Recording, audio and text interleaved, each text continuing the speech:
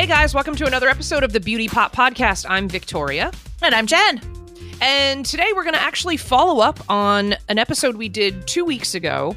If you want to go back, if you haven't listened to it, that is our favorite celebrity-owned wines. Mm-hmm. And there were a few that we hadn't tried yet from the list. And so Jen, being our in-house sommelier, she's going to follow up on some reviews with that. And then I've got 2 new shows that I cannot wait to talk to you about, because one is inspired by something that you did very recently. Me? You did not enjoy Jury Duty. Oh, are you watching Jury Duty? We watched all of Jury Duty. Yep. I can't wait to hear about it. Yes. So let's kick it off with some wine talk. Yeah. So we left off with, you had ordered the Snooki from Jersey Shore Wine, right? I have, because as you know, and it hadn't come in, I think, right? When we were recording the first episode. If you listened to the Beauty Pop podcast for a while, you know that Victoria and I are heavy watchers of the Jersey Shore, and guilty pleasure all the way. Absolutely. And I was watching the Jersey Shore, the family reunion special, or not even a special anymore. It's a regular series. And I saw Snooki, and she's been talking about her wine for a long time, following her on Instagram. I'm like, this girl likes to drink, so her wine's got to be good, because you see her drinking her own wine all the time. A lot of times I think celebrities like buy their labels just to have something to sell and probably don't actually consume it themselves. But yeah, you see Snooki all the time drinking her own Messy Mama wine. So I thought, I'm going to try it. And they did switch winemakers. They were doing Summerland Winery, which is up in Santa Barbara County. I'm super familiar with it. I've been there. I was a big fan. I was really hoping to try that version of Messy Mama, but she has switched providers to Knocking Point, which you told me is also run by an actor, and it's out of Washington State. Yeah, Stephen Amell from Arrow. Yeah, he's the Green Arrow. Yep. And so I was excited, and the box came, and I told you I had them, and you're like, drink them so that we can talk about it. So you did a red and a white? Is that what you ordered? I did, yeah. So the way that it works, she's got a rosé and she has a red blend right now. And I don't know if they're going to switch things up, but I think that's what you can get on her website right now. You have to buy a 2-bottle minimum. So you either have to buy 2 rosés, 2 of the red blend, or 1 of each. So I got the combo pack. And both, tell you the greatest thing is they're both screw caps. So I love the romance of popping a cork, but when you just want to get into your wine, and this is very Snooki, because you can imagine she probably doesn't want to mess with the cork. That's true. I feel like, especially after a few bottles have been had, that it's probably even harder for her to mess with the cork. So it's a screw cap, easy to get in and out. These are not wines that you're going to set down in your cellar for months and months or years and years. You're going to drink these wines. Oh, you know what? Let me ask you a quick question, because I know you are the wine professional and the expert. People still seem very divided on cork versus screw cap. And I've heard from people that, like several wine stewards at restaurants that we've gone to, and we've asked for a recommendation or whatever. And I've heard a lot of people who are in the know say that it really has kind of level, like it's a level playing field almost at this point. You can get good wine that's a screw cap. It's no longer a judgment that like, oh, that's just really cheap crap that you're drinking. Is that where you land on that true. issue? By the way, you can get good wine in a box. I'm going to even tell you that. Because here's the reason that corks are problematic, and a lot of wineries that are a little bit lower end moved away from natural cork, and they've moved to like that plastic cork you might have noticed. Yeah, that like rubbery thing. Yeah. Is that natural cork is a real living, breathing thing, right? And it comes from a tree. And that, for that reason, about 1 in every 12 bottles of wine will be corked. And that means that the cork doesn't perfectly fit, means there's a little bit of bacteria that slips in, and it can change the flavor of the wine. Now, most people who are I didn't think about bacteria. That's interesting. Yeah, there's a little bit of bacteria that can get on the cork that can be part of the process, or the cork can just not fit. It's got natural holes and textures, and sometimes air can get into the bottle. And so winemakers, if you've got a pretty good palate, you're going to notice that 1 out of 12 bottles are going to be they call it corked. It's going to have That's an alarming rate. It's a 1 lot. out of 12? And I never would have guessed that. A lot of high-end wineries will actually give you your money back and replace the bottle, or at least replace the bottle if you do have a corked bottle of wine, because it happens so often.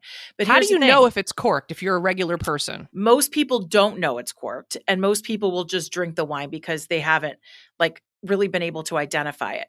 But I'm pretty good at identifying corked bottles. I've actually been wine tasting and I've been like, yeah, this is corked. And they'll be like, oh my God, I'm so sorry. You're right. The best way that I can describe it to you is the smell of gym socks in your glass. Oh. And sometimes it is overwhelming and sometimes it is just a little. Because depending on how much oxygen has made it into the bottle, how long it's been happening, it may just be a small little funk. But in some cases, it may just be overwhelming. And you're like, ugh.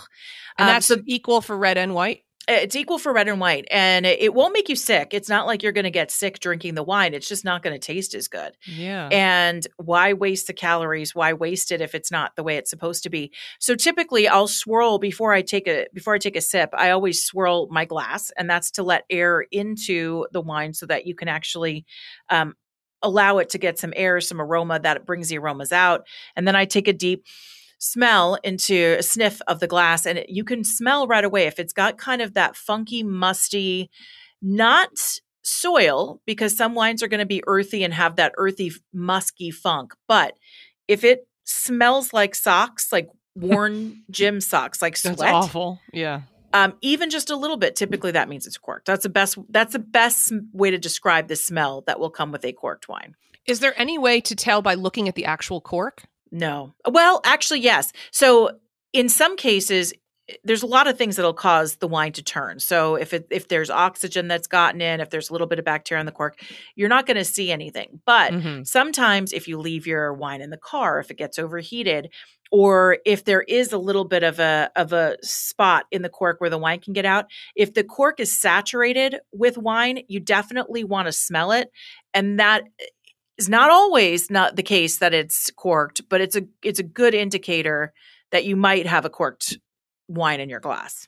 So if wine on the cork, all the way up the cork. All the way up. Okay. Because it's normal to have the bottom eighth of an inch or whatever, right? Because remember, when you're storing wine, most of the time you want to store it on, well, actually all the time, you want to store it on its side. You don't want it to be sitting straight up or down. You want it to be sitting on its side. So because that dries the cork out, right? Yeah, natural to have the wine on the bottom end of the cork. But if it starts to suck up into the cork, you'll go, it's probably not the greatest sign. It's not always the case that it's corked, but it's a good indicator that it could be. All right, great. I've always wondered that. So I'm so happy screw cap we got to that. So back to the screw cap. And a lot of wineries are switching to that, even higher end wineries, because it is just easier to keep the wine. Now, if you want to age wine, the reason you don't see a lot of high end wineries using using screw caps is because screw caps are not really good for aging wine. You need to have a bottle with the cork in it to really age the wine. So wines that are meant to be drunk and you're supposed to drink them now, they'll have the screw caps on them. And that's why a lot of white wines are coming out with it. It's easier, it's cheaper, less risk, and especially for the drinkable stuff that you're kind of everyday wines, it's a perfect solution. Yeah. So stuff that's going to be a collector's item that goes into your wine cellar. Cork. Yeah, that makes sense.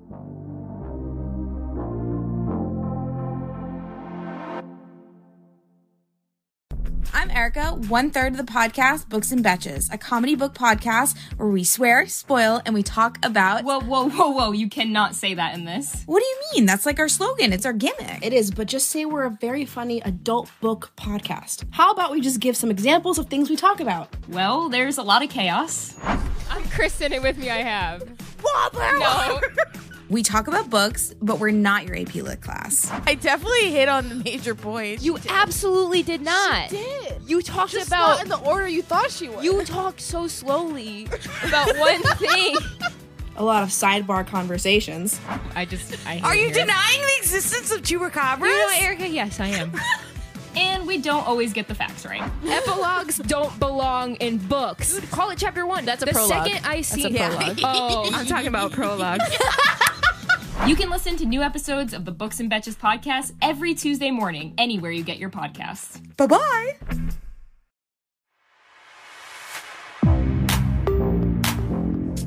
Okay, so back to Snooki. Yeah. So it's unfortunate that, because you have tasted the Summerland wine, so I'm assuming. Yeah.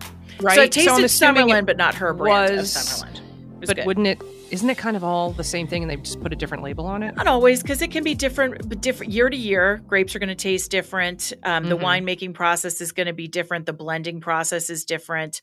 I don't know how much control she had over that. She could help she could help blend it, which would have her personal style on it. But Summerland wines, by and large, are pretty darn good.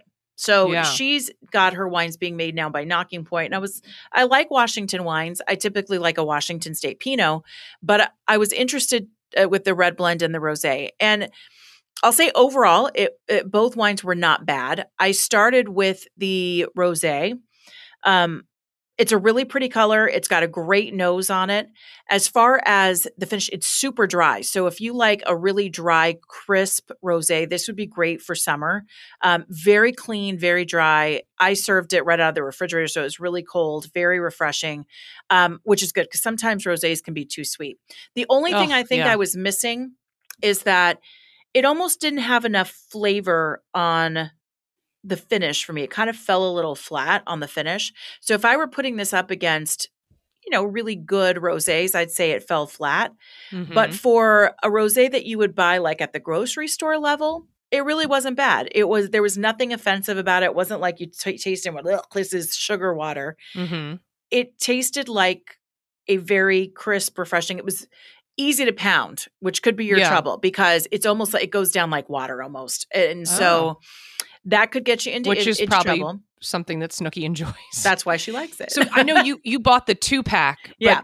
Is there a price point on that rosé? So it was both. I think it was $40. So they were about $20 a bottle. Okay. I don't think they divided them evenly. Every 2 bottles, I think it was $40 for each 2-pack. So it's not a bad price. Rosé is that rosé? I guess both of them are Washington wines. Yes. Washington State wines. I would imagine. Now, here's what I was missing. I've never had a rosé from Washington State. Neither have I, which made me, that's what made me worried. Yeah, that's what I'm kind of asking. Like, Also, I do like Pinot Noir from Washington State. Oh, the Pinot's killer. It's really nice and light, and it's a sometimes it's too light for red drinkers, but I do like it every once in a while. It's a nice, they do, I mean, especially Pinots that are just easy drinking. You don't even need food. They're great from Washington State. A to Z, that brand jumps to mind. That's everywhere. A to Z Although that's from Oregon, but still same region. One of the things that I was like, as I said, the label's really cute. It's got like the cute little leopard print and everything. I did notice though that they don't tell you where the wine is from exactly. And that to me means it could be from anywhere. So as much as this company is from Washington State, there's nothing explicit on the bottle, which is unusual because there are legal things that you have to follow. So if the wine was coming from, let's say, Walla Walla, Washington, it would have to say Walla Walla. So this tells me that this is probably a bit of the grapes from wherever this Knocking Point grows grapes. It's probably a big mishmash of grapes. Because I have been following Stephen Amell for years, and he and his friend Drew started this, and the first thing they put out was a rosé called like Two Dudes Rosé or something. I do not think that they're growing anything on their own. I think they're purchasing. They could be buying the juice, surplus or whatever, and that would make sense because there's no winemaking region on there. Because if there was a vineyard, Stephen Amell is all over Instagram. At like there, he'd be like taking you on the tour of the vineyard. So that's smart. So that's good to know. See, that's what I figured was happening. That's my guess. They're either getting their juice or their grapes from somewhere, but it's not. Yeah. We don't know where. And so that means that there's nothing wrong with that. You'll see a lot of wines in the grocery store or wherever that'll say California. That just means it's from anywhere in the state of California. It could come from Bakersfield or it could come from Napa or maybe a little bit of both. And they just don't want you to know that. So that was one thing. The other thing that I thought was odd switching to the red now is that they didn't have. And that's a blend, right? It's a blend. Yeah. And typically on a blend, you want to see what you're drinking. You know, Right. A lot of times we'll say, either, 50% Cab, 25% Merlot, whatever, 10% Malbec. It'll kind of give you the breakdown of what you're drinking. There was no breakdown on the label. So I don't know exactly what was in it. I'd imagine there was it tasted to me, it wasn't overly jammy. So I have a feeling there was probably a lot of Merlot in there. But I don't know. It's hard to know what was in that bottle. I was trying to figure it out. But it was good. I actually think the red is better than the rosé as far as just a little more flavorful, got a little more character. The rosé was great and drinkable. I think you'd like it because you like a dry rosé. Yeah. And like I said, it's nothing offensive about it. But the red actually had some character and was pretty good. It's very drinkable without it. It's not a food wine at all. It's definitely. Oh, it's not. Okay. I was going to ask because, Snooki and her charcuterie boards, you could definitely, she's always all about that. Yeah. And you could definitely enjoy it with charcuterie. So it would match. When I say it's not a food wine, it's not like I think, gosh, I need a steak or gosh, I need barbecue or something intense with this. Like a lot of Syrahs or some of the deeper wines, you feel like you need something hearty. Yeah. Hearty, something with some fat in it but no, this was a very, I'd say, medium bodied red, and it was good. I don't know that I need to, I would reorder again just to see what else she's doing. I don't think that I need to go, oh my God, I need a case, but I would try it again for sure. So of the celebrity wines that I've had, this one was pretty decent, especially when you consider someone from the Jersey Shore is making it. I don't know how serious their reputation is. So, right. All in all, not a bad effort. I just, for a very simple, if you just want to drink some wine, this is it. It's very drinkable. Nobody's going to get upset about it. Mm-hmm. There's not, it's kind of like, it's like if you have a bunch of cream. people over to your apartment, to your house, whatever, and you just want to serve a decent red wine, it sounds like this would fit the bill. Vanilla ice cream is always good. Is it the most exciting ice cream? No, but it's always pretty decent. So that's kind of how I would rate the Snooki wines. How do you feel about I feel like I'm interviewing you now. I know. How do you feel, Jen, about red blends in general? The reason I ask is because when I lived in Manhattan for a long time, we had this amazing wine guy who was very knowledgeable at, everyone in New York City, you have your local little wine shop. Yeah. And they know you and they know what you like. And so we had this amazing guy who was just a savant. Like you could go in, he was this surfer from Long Island. And so we called him Surfer Joe. And I'd go in, I'd be like, Joe, he's like, what's on the menu tonight? Because I was always pairing. You tell him, yeah. And so I'd be like, oh, tonight's tacos. And he'd be like, got it. I go, oh, I have a wrinkle for you. There's no beef. It's like soy crumbles, like veggie style tacos. He goes, I have the perfect wine. And it was this red blend that was from California that literally knocked my socks off. Mm-hmm. And it was so perfect with every bite of the taco. Yeah. And I never would have even thought to pair red wine with tacos, because I use all the traditional old El Paso, taco seasoning. Yeah, of course, all the good stuff. All that stuff. So it just isn't real beef. It's just, sort of beefy flavored soy. So I was so impressed by that. But he had told me that when I went back the next time, I was like, that red blend was insane. I think it was probably maybe like $20, somewhere in the low 20s.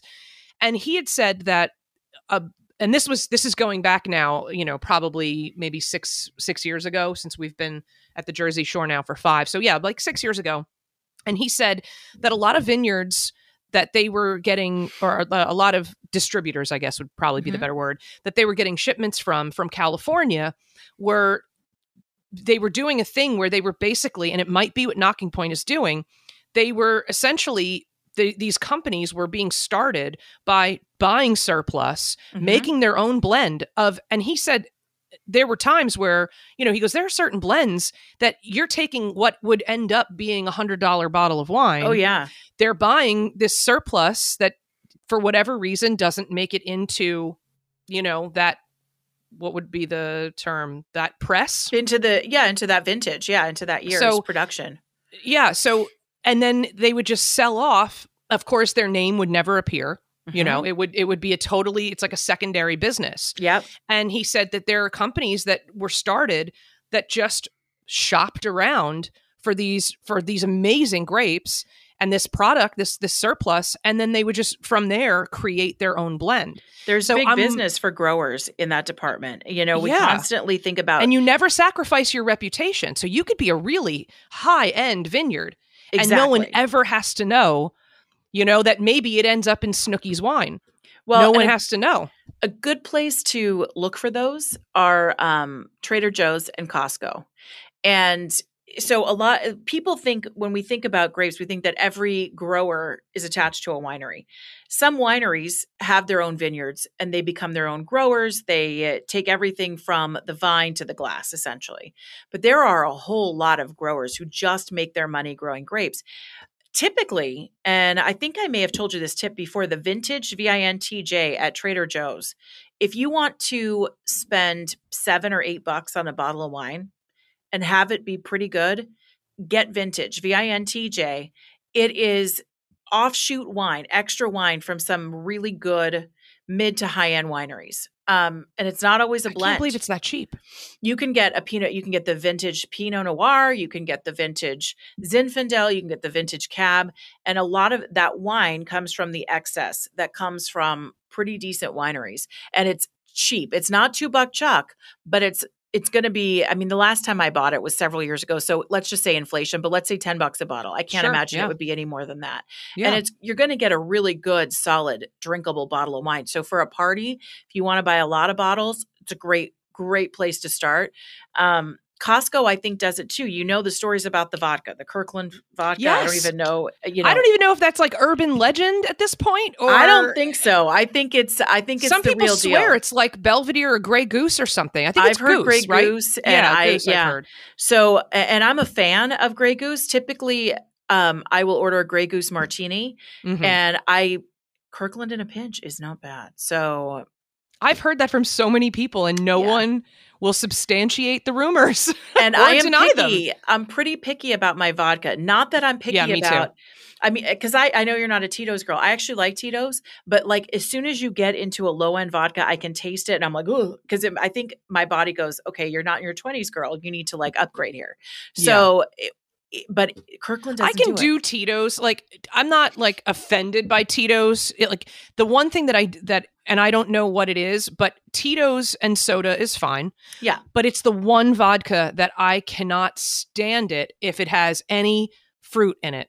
If it has a lemon or a lime in it, there's something about it that changes the entire flavor profile for me. And I'm just like, oh, it is sugarcane. Maybe that's why. Maybe it makes it to something or other. It makes it kind of funky. I don't know. And I know everyone drinks, my friend Lizzie drinks Tito's with like 17 limes. So like clearly it doesn't bother everyone. But for me, if I have to get Tito's, like if that's the only thing that I can, that's the only thing available at someone's house or whatever, then I just drink it just with club soda and I don't add any fruit to it. Right. But there is just a weird flavor thing for me that's odd.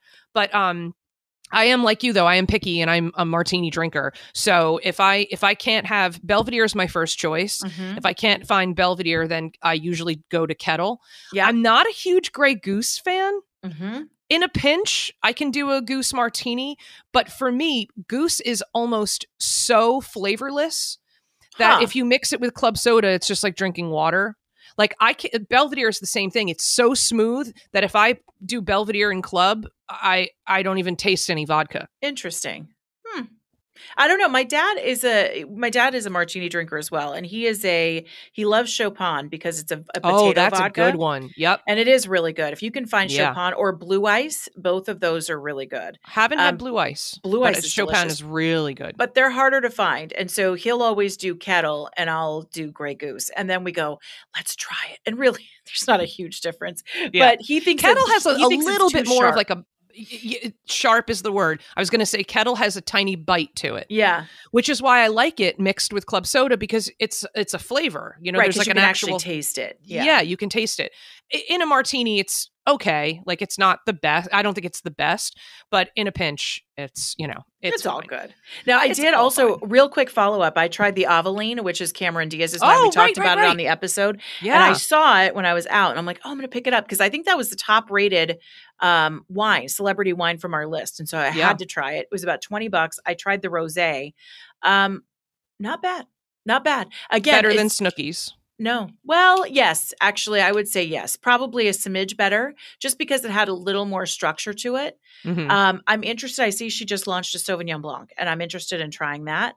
I did like that they had the calorie count on the label because it is so hard to nail down exactly how many calories are in your glass of wine. Most of them don't have a calorie count. This one did. And so I'll give her props for that. It was good. Does it say? 102 or 120 or something like that. So, but for a 5-ounce pour. Okay, see, that's where they lose me. Who drinks 5 ounces? I know. Well, I mean, that's a decent glass of wine, but are you going to have a second one? You're going to fill it up to the top? Come on.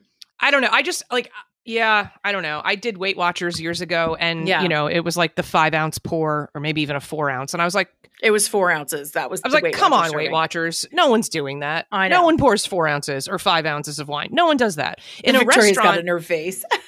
Yeah, like if you go to a restaurant, you're getting a minimum. Usually, the standard is 6 ounces, right? Of wine in a restaurant. Sometimes you'll get more, if it's a bigger glass or whatever. But no one pours 5. I know. So take the calorie count and then double add it. a little on. Yeah, have 10 ounces. So you had the rosé from Aveline. Is it their Chardonnay is the one that everybody talks about? I don't know. Or is it a remember Pinot what was on the Grigio? list. I just know I saw Aveline. They had the rosé, and I'm like, okay, I'll try it. And it was fine. It was good. Good. The white wine. There is a bottle of white. I don't know if it's Pinot Grigio or Chardonnay, but that's the one that I think they launched with. They meaning Cameron Diaz, and there's another female that she's her friend. partnered with. Yeah. So that, but props to Cam. She seems to be, everyone and she's seems got a to like it. collaboration with Goop, by the way. Goop Kitchen. I just saw Did you today see her on salad? Instagram. Yeah, she's got a Cameron Diaz salad, and they're launching the Sauvignon Blanc, and so she's offering that as kind of like the pair for the summer. So the Sauvignon Blanc and the crunch Maybe you should salad. try it. I think I might have to. There might be a Friday night in my future. I do too. I don't know what the crunch is in it though. I don't Something know. healthy. She's always very healthy. She didn't have the recipe available to look on Instagram. You actually had to go, I think, to her website or something, which I was okay. Do. But I'll look up on Goop next time when I try to spend $100 on salad. I'll let you know how it is. But at least, so at least you've had some of the Aveline, so we know it's decent. We still have to get you some Post Malone. I gotta get some Post. I've been looking, and I have not been 9. able to find it yet. So I'm on it. I'm keeping my eyes open. I can't believe it's not in California. He lives in LA. It's got to be, but I've only been to one store for it. I mean, literally in the last couple of weeks, it's been rough. Okay. So I've only looked one place. I will continue to look, though. It'll be my mission. That's right. You had jury duty. I had jury duty. My dad was sick. It's been a lot. But I'm curious because, quick story. So after jury duty, after I completed, I only went through jury selection, which took a bazillion days, like 3 days. I thought to myself, and I shouldn't even say it here, but I'm like, you know what? I want to come up with an idea for a TV show about jury duty, because you're putting all of these people together from all different walks of life. This could be like the new Grey's Anatomy. You could have people who are like in love with each other. You get people that hate each other. There could be some room for fun. And then I hear that there is a jury duty show, and I've been dying to see it, and you watched it. So I need we just finished review. It's brilliant. It's totally unique. Mm-hmm. If you've seen it popping up on Amazon Prime, like if you're on your, Amazon homepage or whatever, I'm pretty sure it's actually on Amazon Prime. If you have Prime, it's free. It is a brilliant concept, and I can't believe that someone hasn't done it before now, for all the reasons you just said. Yeah. This is the craziest cast of characters. Whenever you're sitting, it's like going to the DMV and you look around, and it's like, but then you're stuck with these people, if you get put on a case. So the premise is everything in the show is completely planned. Mm-hmm. Most of it is scripted because they had to leave some room for improv and stuff. Most of it is scripted. It's filmed in some courthouse that maybe I'm assuming it's a real courthouse. It certainly looked like it was. And so the premise is everyone in the show is an actor except for one person, and he doesn't know. He's this really nice, goofy kind of guy. Mm-hmm. His name's Ronald, and he's from some other state that they don't say where he's from. He believes that he's there to do jury duty for a real trial, and that there's a documentary film crew that will be interviewing him throughout the process. So he's completely on board. Yeah. And he shows up, and so they have him in the waiting room, like where everybody is kind of hanging out. And so sort of like The Office, or like that show Community, where they have like those direct It's like a camera, documentary style. Yeah. The mockumentary kind of thing, right? So you'll get to know all of the other jurors and the characters and stuff. And James Marsden, who's an actor. If you don't know the name, trust me, you know the face. He's super, super cute. He's in one of I think he's one of the Avengers. Yeah. He's been in the new Sonic movie. Like, he's been in a ton of stuff for years. So he's playing himself, but he's playing a very heightened Hollywood version of himself. Okay. So he shows up for jury duty, and this guy Ronald, the dupe, I guess they will call him, he starts to kind of like recognize him, and he's trying to place him. He knows he's seen the face or whatever. So Marsden plays it up and, sits next to him, and then they start talking, and, Marsden's like, well, he's like, I got a big meeting with the director. I can't say his name, but, I can't do jury duty, like I gotta, I'll get excused or whatever. And he pulls all kinds of antics to like get excused from the case. The judge, the guy who's the judge, is so fantastic that I actually thought he was a real judge. No. It turns out he was an attorney. It was a trial attorney for 30 years or something. And he's literally after you watch the whole season and then everything is revealed, all the actors then start talking about like the experience and everything. They have a little behind the scenes episode that's really fun to watch, and you see how they've put it all together. The guy who's the judge is just phenomenal. And he's like, every cranky judge that I ever had to appear before, he goes, I channeled all of them. And I'm telling you, because you just went through this, you're going to see this guy and be like, that's the most believable judge ever. And, is it funny? Will I like it? Oh, it's funny. It's outrageous. Some of the stuff that they do that I mean, it's yeah. And then the jury gets sequestered. Oh, basically, God. Marsden calls some paparazzi because he's trying to make a distraction because he wants to get off of jury duty. And so then the judge decides to sequester the entire jury, and they're at like 2 different hotels. And so it follows to where, what they're doing at the hotel. And like, it's just this whole 7-episode journey that is insane. And like what you mentioned, there's a romance. It's everything that you're saying. Like, it is just wild. And at the very end, they reveal to Ronald that he's the only one who wasn't in on it. But he takes the case really seriously. And the case itself is also funny. Like, there's so many layers to it. Lewis and I we just zipped right through it. We thought it was so entertaining and just so original and creative. I might have to start that tonight because I'm kind of out of stuff. I tried Stars on Mars. Yeah, that's not good. Wait, what? I've never even heard of that. That's a William Shatner reality show with Stars on Mars. They simulate being on Mars. Oh, I heard about that. Did they film that down in Australia? I have no idea where they are. I only could last an episode. It was really, really, really, really bad. Shatner was the best part. But yeah, so I'm definitely on the lookout for something new because that wasn't going to be it, clearly. Well, I would definitely recommend Jury Duty because I think you'll really enjoy that. I think it's appropriate for the last couple of weeks. I think I might have to start that tonight. Of course. And then the other show that we're watching, we haven't finished it yet, but we're in the process. The new Kaylee Cuoco show on Peacock. Oh, yeah. It's called Based on a True Story. Right. And it's nuts. It's totally wild. It's this married couple who are going through a lot of financial problems. She's about to give birth to their first baby, and she's married to a guy who is an ex-pro tennis player. Basically now, he got injured and he's working at a tennis club and not making a lot of money and, the whole thing. There's this West Side, they call him the West Side Ripper. It's all out in West Hollywood. And the West Side Ripper is this serial killer. And they figure out who the serial killer is. I'm not going to spoil anything. They figure it out. And because they need the money, and she's a podcast junkie, like she just listens to every true crime podcast. So she comes up with the not so brilliant idea that rather than turn him in, they're going to force him to do a podcast to interview him, disguise his voice, disguise their own voices so that they can make a lot of money on a live, like a true crime podcast with a serial killer who's still killing people. God. And everything that ensues is like bananas. It's just, who's her bananas. husband in the show?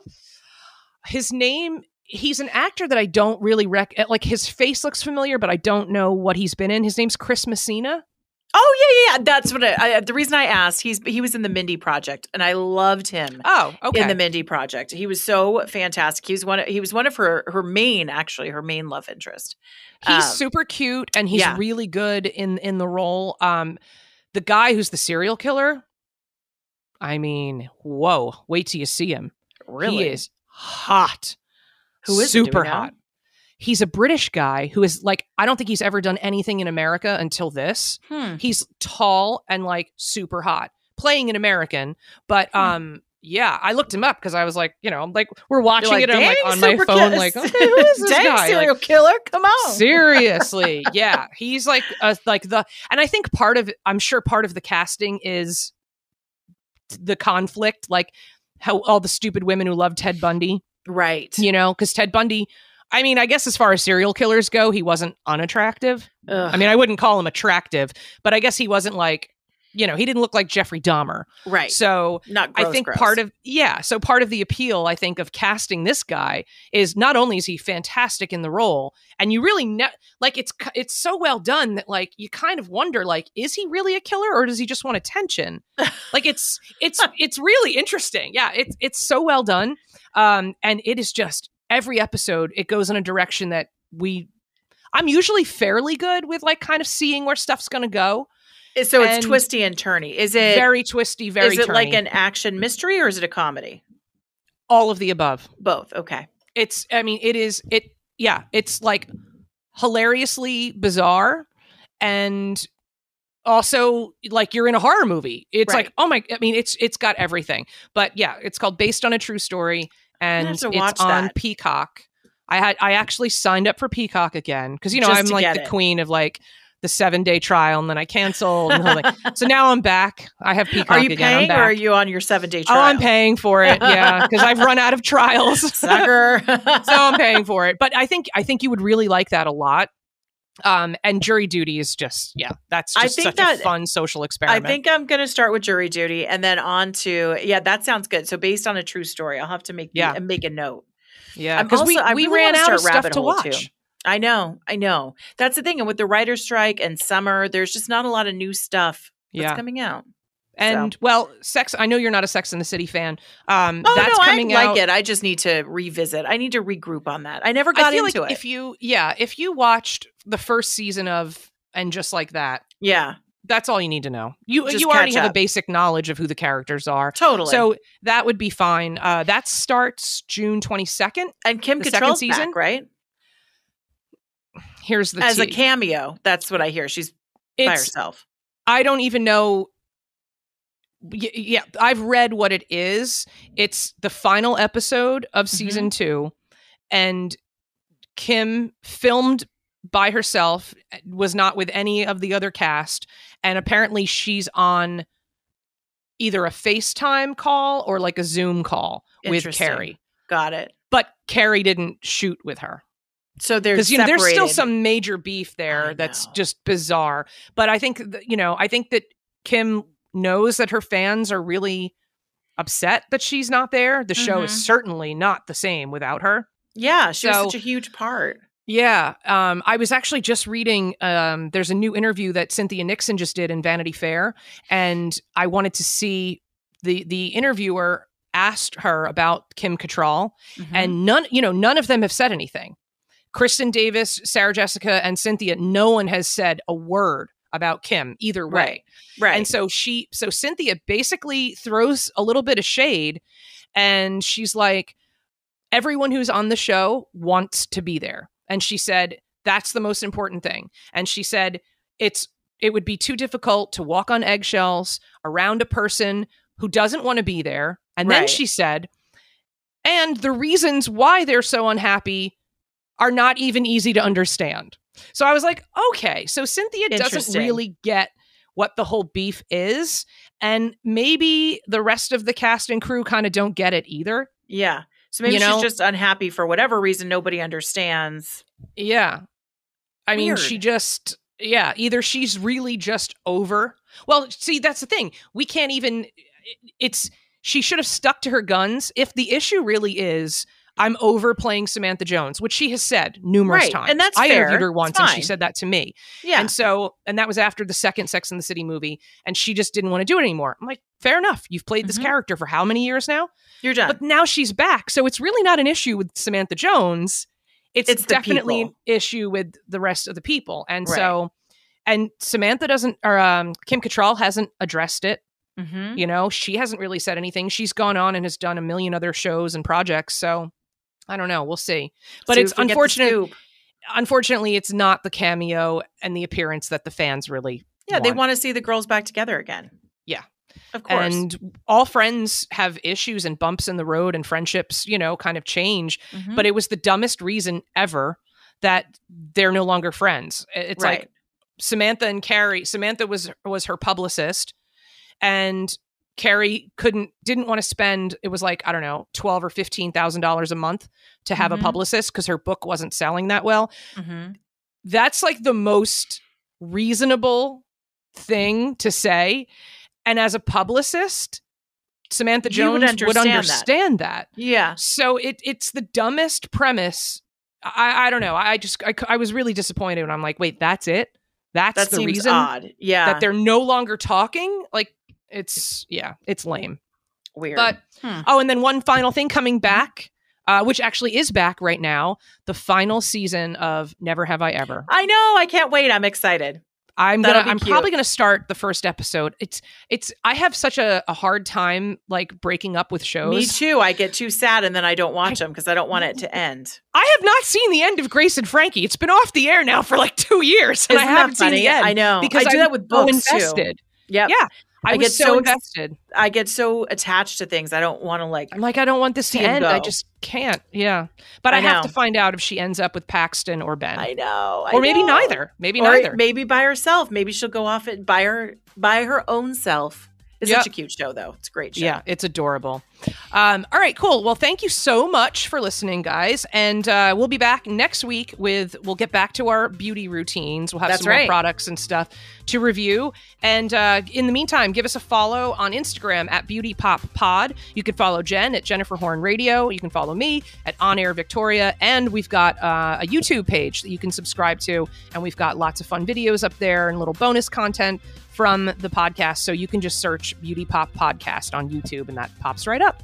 So thanks so much, and we'll talk to you next week.